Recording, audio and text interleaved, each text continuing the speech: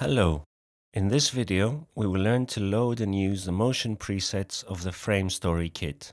They are located in the FrameStory Motion Presets folder. These presets are divided first into shape presets, which we apply to shapes and layers or compositions generally, and secondly, camera presets, which we apply to cameras. There are two ways to load them.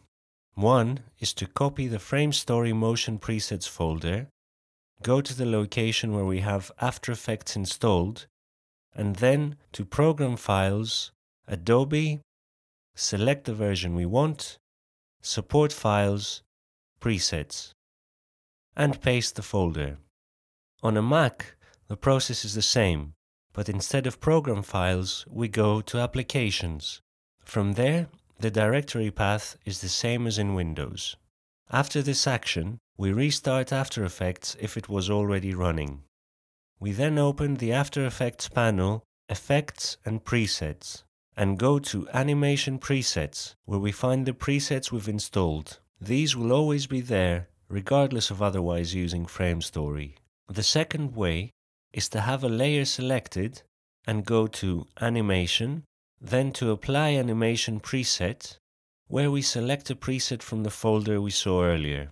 In the case where we have selected a layer and not a camera, we go to Shape Presets.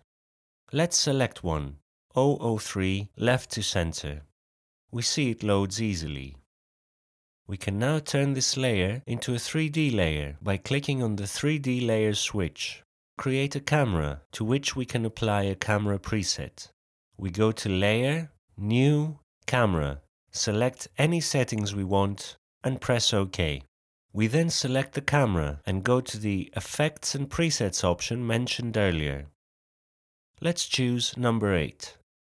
If we select a layer and press U, we see that animations applied to layers or cameras start from the point where the cursor is on the timeline. Let's play back. Easily, and without the need to create any keyframes, we have made a simple animation.